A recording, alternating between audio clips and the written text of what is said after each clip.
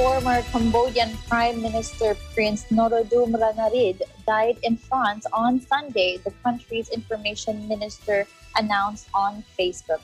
The prince was elected prime minister in 1993 after years of civil war, only to be ousted in a bloody coup in 1997 led by forces loyal to current strongman ruler Hun Sen. Ranariddh, who was 77, died on Sunday morning following an illness, Information Minister Kyu Kanaharit wrote on a Facebook citing a palace official. In a condolence letter sent to Ranariddh's wife, Hun Sen said his death meant the loss of an outstanding royal dignitary who loved the nation, religion, and king.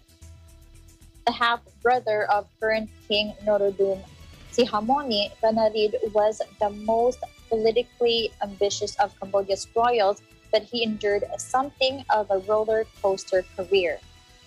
He won Cambodia's unsponsored election in 1993 at the head of the royalist Fonsinpec party, but was forced to accept Hun Sen as co-prime minister. Hun Sen deposed him in a coup 4 years later, and Ranariddh's reputation suffered further blows over corruption allegations.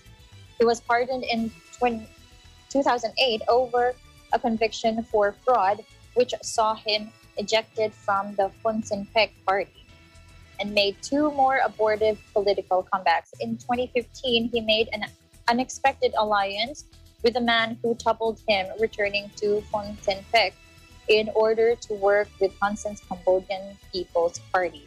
Personal tragedy followed 3 years later when his second wife, Ok Phala, 39, was killed in a head-on car crash while on the election campaign trail with him.